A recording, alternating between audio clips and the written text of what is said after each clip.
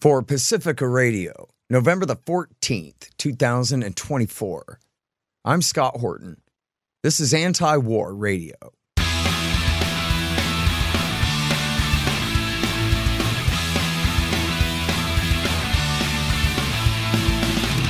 All right, y'all, welcome to the show. It is Antiwar Radio. I'm your host, Scott Horton. I'm editorial director of Antiwar.com, and I'm the author of the new book, which will be out real soon, Provoked, How Washington Started the New Cold War with Russia and the Catastrophe in Ukraine. You can find my full interview archive, more than 6,000 of them now, going back to 2003, at scotthorton.org and at youtube.com/Scott Horton Show and all the other podcatchers and video sites and so forth. And, of course, I'm here every Thursday from 2:30 to 3 on KPFK 90.7 FM in L.A. Because I'm an old radio guy. I love radio. Don't you love radio? Me too.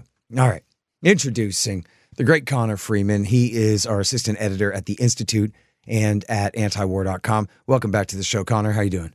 I'm doing great, Scott. Thanks for having me back on.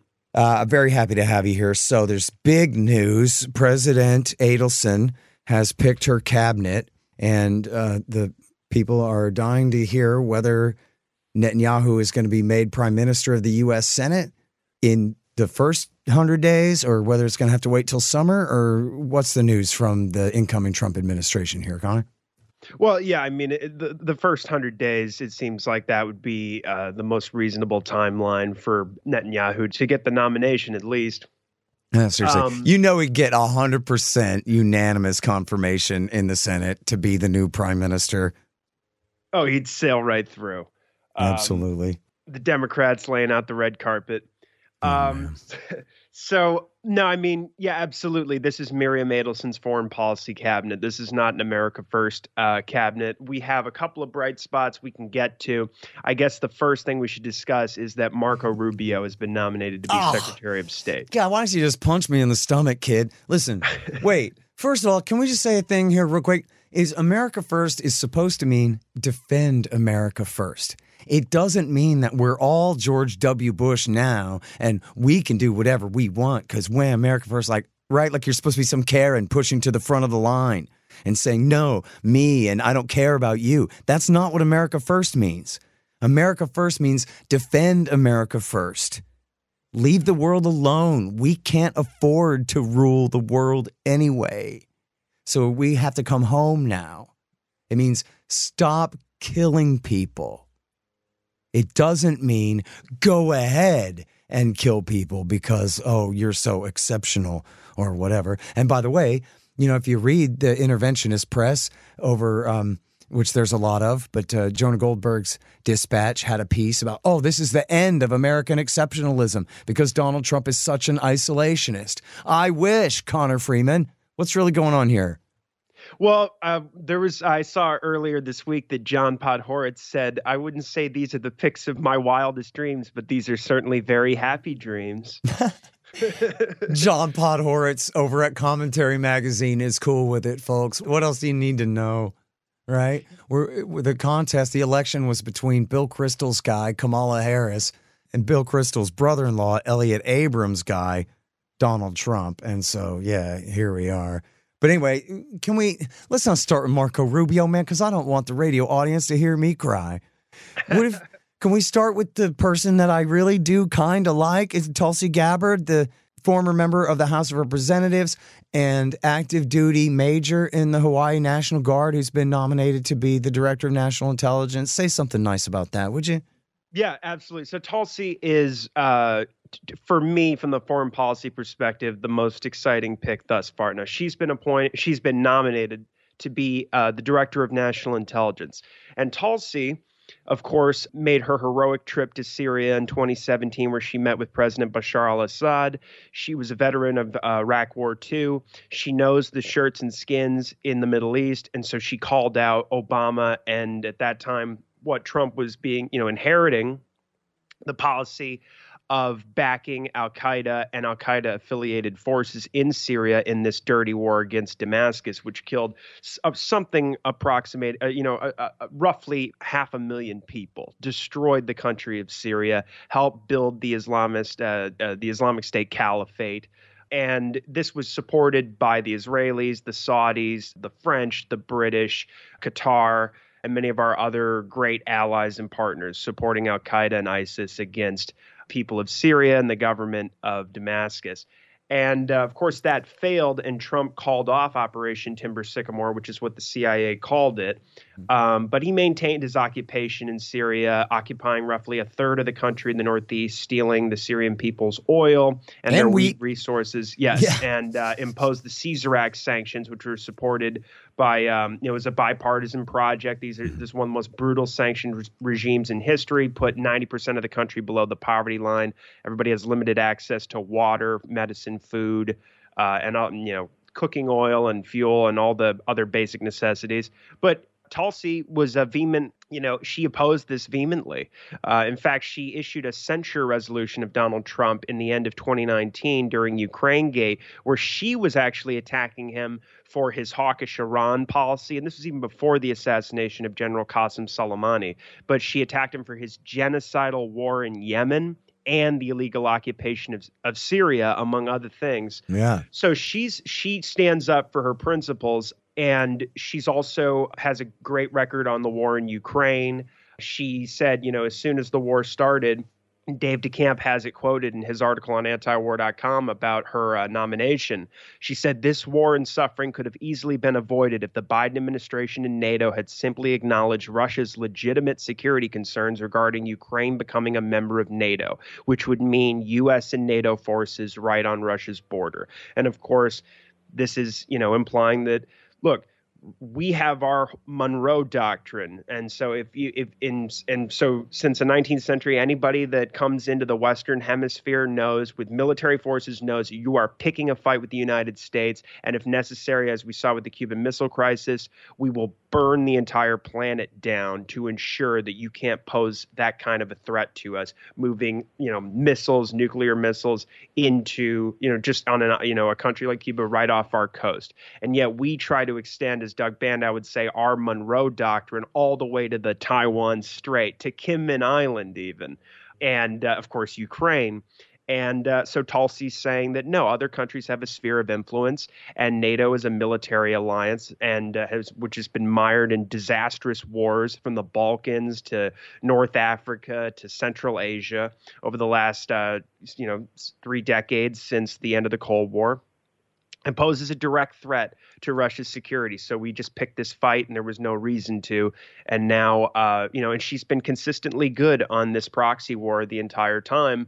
And so that's probably the best thing about her being appointed. The thing that's, troubling about Tulsi, unfortunately, is that she, as a self-declared hawk when it comes to Dick Cheney's global war on terrorism. So often we'll hear from conservatives and libertarians, they'll say, we traded Liz Cheney for Tulsi Gabbard is the greatest deal ever.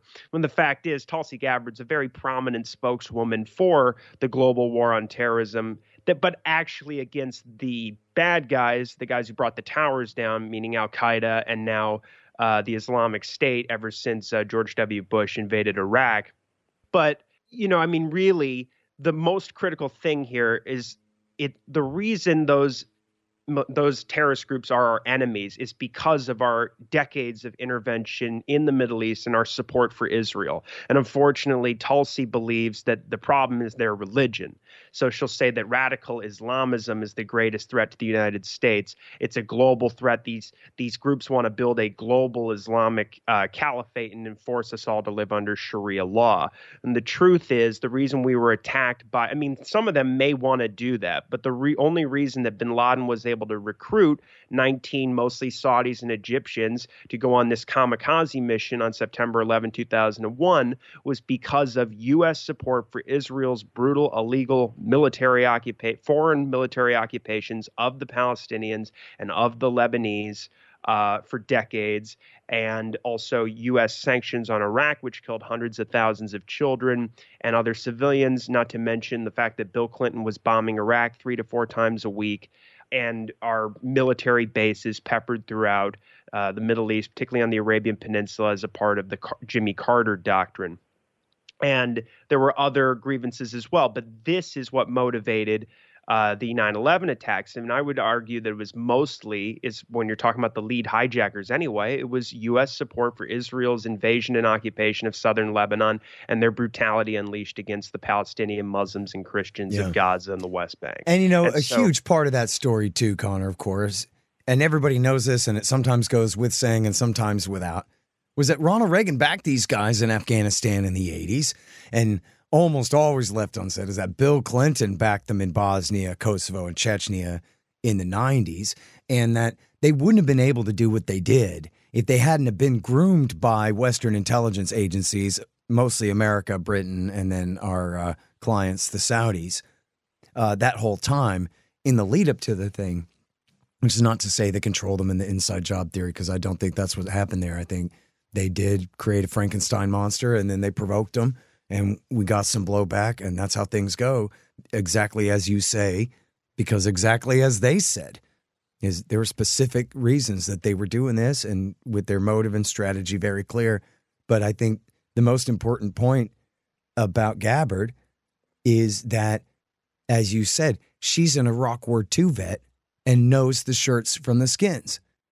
So when Obama says, come on, everybody, it's time to switch sides. Now we're backing the Iraqi Sunni insurgency in Syria. She said, what? No, they killed my friend Jimmy. Like, what are you talking about?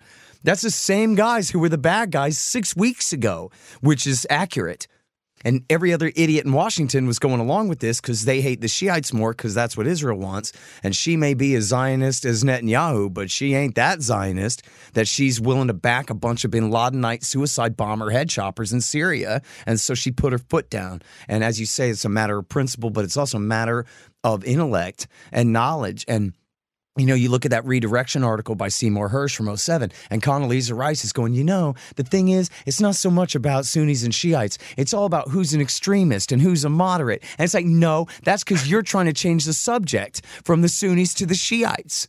Liar, right? And so what we're just not going to see, I don't know. She is very Zionist, but we're certainly not going to see her lying and saying that, Al-Qaeda is in bed with Hezbollah and that's why we got to attack them. And we're certainly not going to see her taking Al-Qaeda's side. Even if she bombs Hezbollah, helps Trump bomb Hezbollah, she ain't going to do it in support of Mujahideen forces on the ground, which is what the Democrats would do.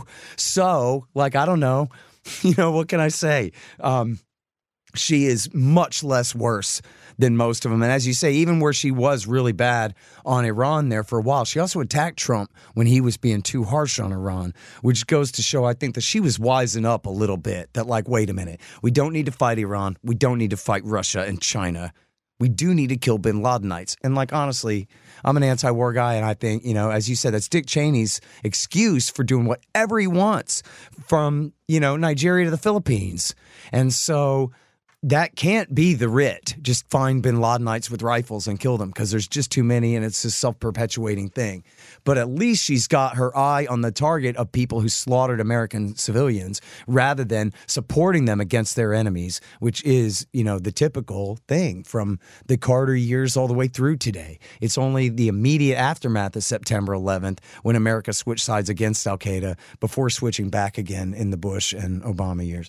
So anyway, and she's going to be the director of national intelligence, which means I don't know exactly what kind of authority she'll have over covert ops. That may be between Trump and his CIA director, Ratcliffe, who had been the DNI before. But at least we know she's not going to lie to him on behalf of the machine the way that Gina Haspel did. Oh, look, Donald Trump, here's pictures of some sick ducks from the Russian poison. And yeah, no, that is, so at least he's going to get the truth.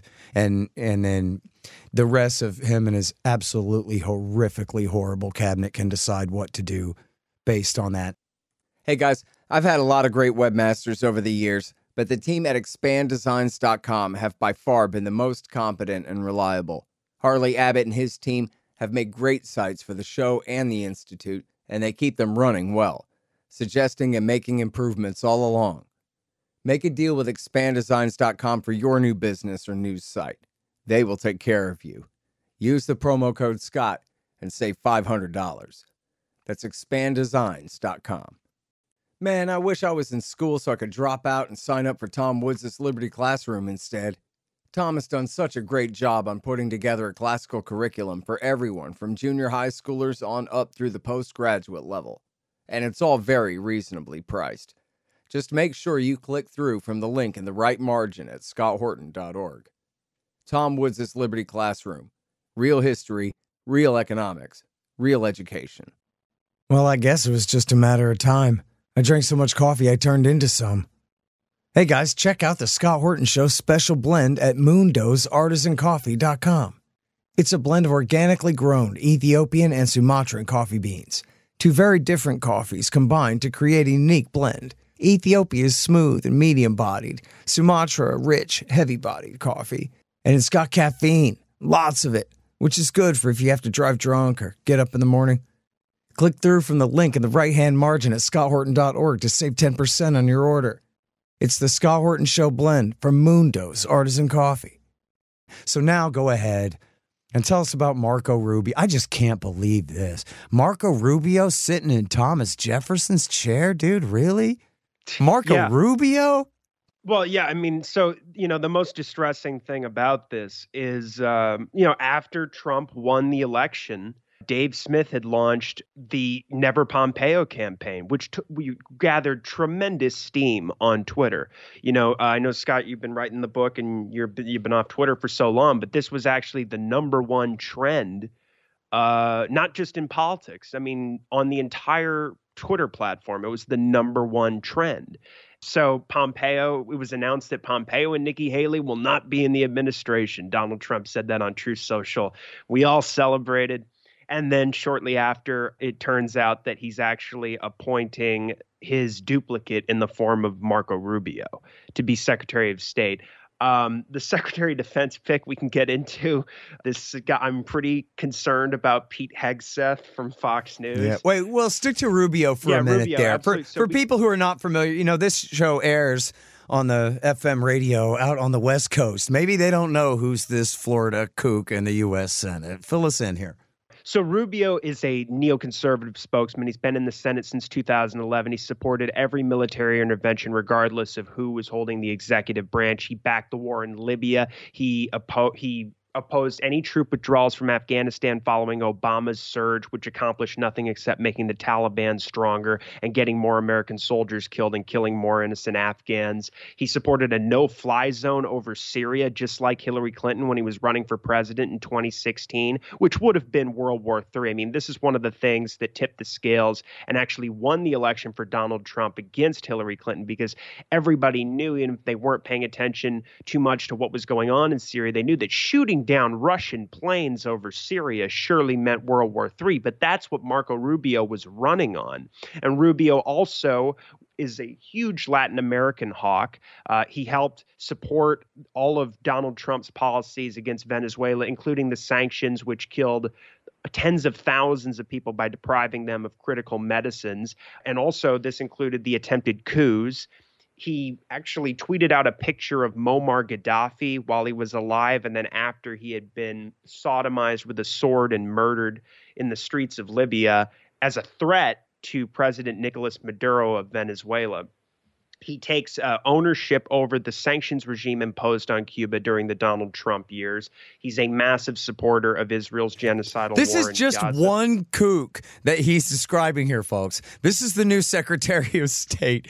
You might have thought he was describing George Bush's entire war cabinet, the entire staff of the vice president's office. No, this is all just Marco Rubio's biography still. Please, go ahead. He also introduced a bill into Congress, which was signed by Joe Biden, that ties the president's hands and prevents him from ever leaving NATO unless it's approved by the Senate or an act of Congress. So that's sort of Trump-proofing the policy in Ukraine. Also, he's a huge China hawk. He even has sanctions imposed on him by Beijing, which may make it difficult for him to travel to the country to actually do his job as being the top diplomat if he has any interest in it whatsoever. He has called for Israel to attack Iran disproportionately in a direct call to violate international law and cause a war that could drag the United States into it. But he says United States will continue to stand with Israel. So, and he's also one of these guys who, he yells at the Code Pink ladies whenever they ask him if he'll support a ceasefire. And he says that every woman, child, and innocent man that dies in Gaza is Hamas is to blame, and Israel needs to kill everybody they can get their hands on. But they're all Hamas is the way he sort of frames it. So this is the same. We may as well have Mike Pompeo running the State Department again. This is a ultra hawk on China, Russia, Iran. He should have made Kamala Harris the Secretary of State. Right. He'll be inheriting Antony Blinken's catastrophe in the Middle East, in Eastern Europe, and he'll only be worse based on every part of his record. Well, and he's such an idiot. Like, I'm sorry, I'm not trying to be insulting on a ad hominem basis, but I'm just saying Marco Rubio is unintelligent. And as you have explained, has no wisdom whatsoever about what is right and what is wrong. And the idea of him being a diplomat at all. I mean, Antony Blinken, I can at least see him doing the job of State Department weenie. You know what I mean? Like, he fits. But Marco Rubio, he's just so clumsy. I just don't know how this is going to work at all. He's just terrible. But you know what? Before we talk about Hegseth, which we need to do, the Secretary of Defense nominee here, we do have to talk about Miriam Adelson. I started the show joking that President Adelson has picked her war cabinet, but that really is true. She wrote a check for $100 million. This is Sheldon Adelson's widow. The Republican Party is dictated to by the widow of a guy who ran a casino in communist China. That's who conservative American Republicans take their marching orders from. And she's an Israeli. She got American citizenship, as a ceremonial thing to make it less illegal for her to control the U.S. government with cash. And Donald Trump is just a transactional enough guy that, she wrote him a check for $100 million. And then now she gets to vet his entire cabinet, clearly.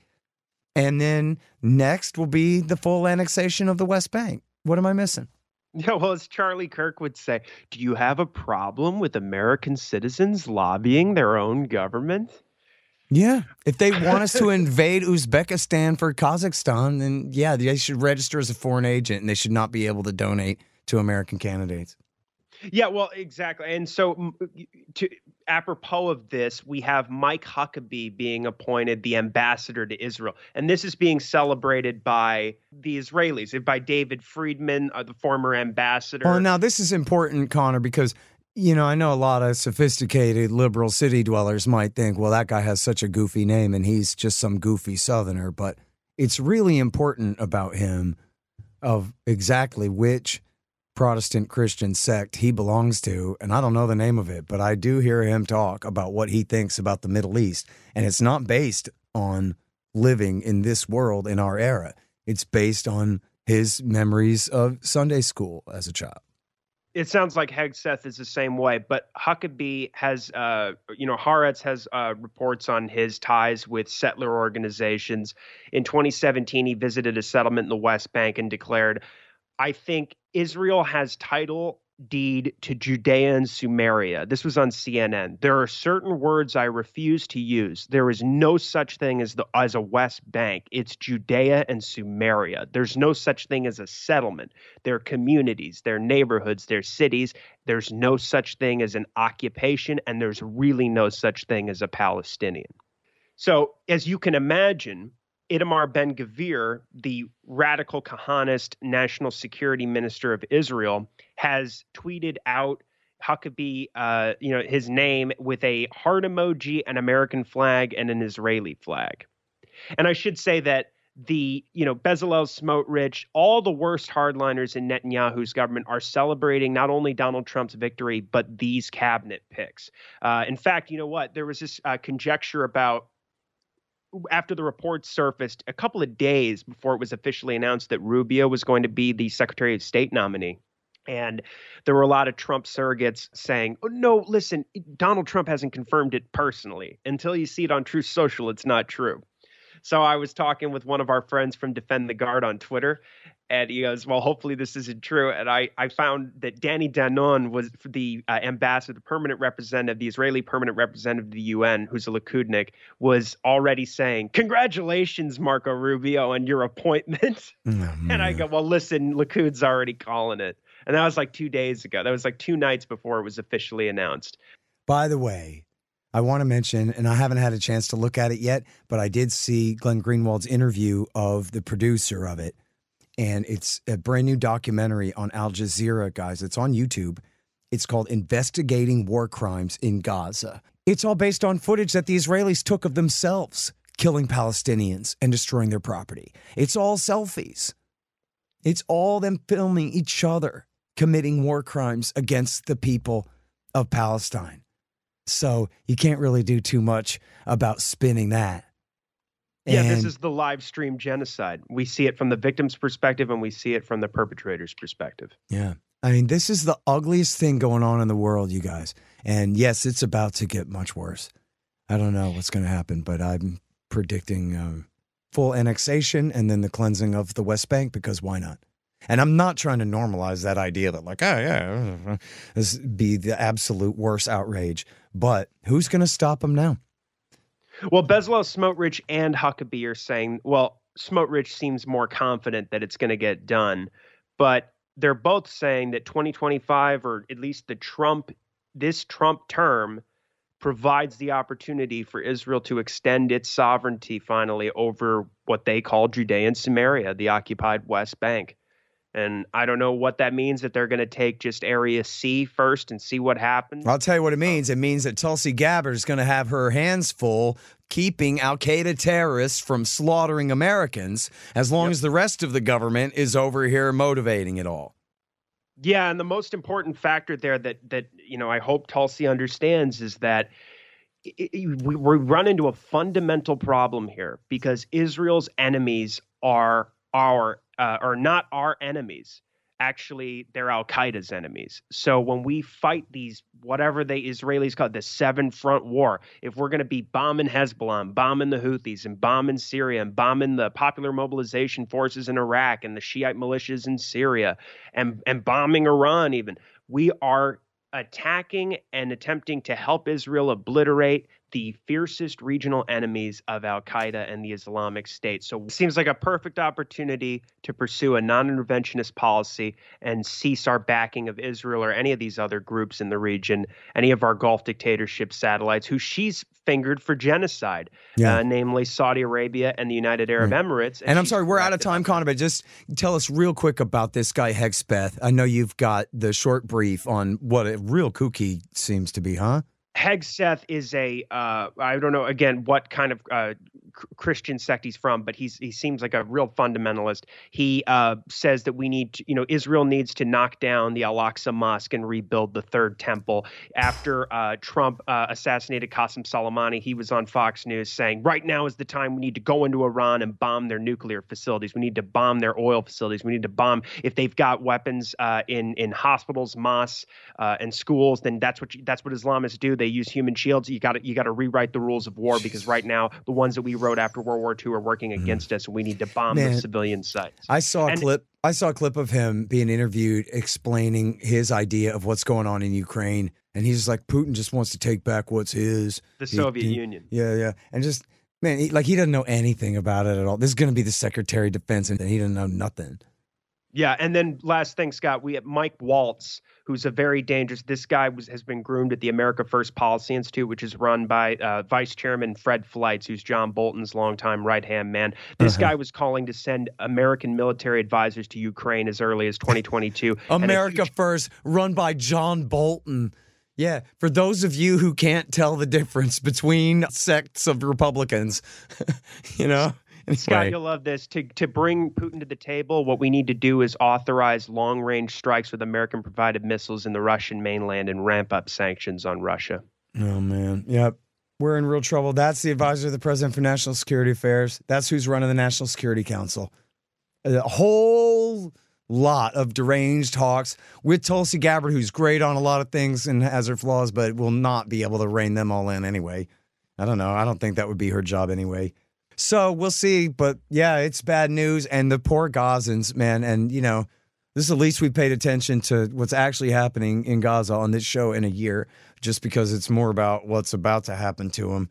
And not that the Democrats were going to protect the poor Palestinians. They've been the ones killing them by the high tens of thousands for the last year straight. It's, you know, Biden and Harris and Netanyahu's war, as much as it's Netanyahu and Ben-Gvir's war over there and Smotrich. So, Trump's national security advisor nominee says that we need to finish the job in Gaza, like Donald Trump says, get it over with fast, let Israel do whatever they need to do, and then we'll put a credible military threat on the table to stop Iran from building nuclear weapons, which is a lie. And he says, arm Taiwan to the teeth. These are the people in charge. This is a national security advisor, the Secretary of Defense, and they don't know their ass from their elbow. They actually don't know anything except right-wing talking point crap, right? They're not lying. They're really stupid. They really don't know what they're talking about. So that's very reassuring. Oh yeah, I'm really confident. I think it's going to be great. Well, they're going to force Jesus to come back, and we're all going to get raptured up to heaven in our bodies. So. Good luck with that, everyone. All right, thank you very much. Connor Freeman, everybody, from Antiwar.com. Appreciate it. Thank you, Scott. All right, you guys, and that's it for Antiwar Radio. Good afternoon and good luck. I'm here every Thursday from 2:30 to 3 on KPFK 90.7 FM in LA. See you next week.